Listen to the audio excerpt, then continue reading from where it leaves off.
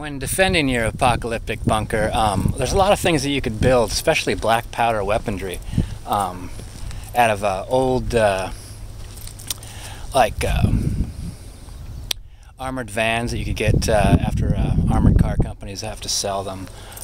Large pipes that you could get right now at the local store, your plumbing store.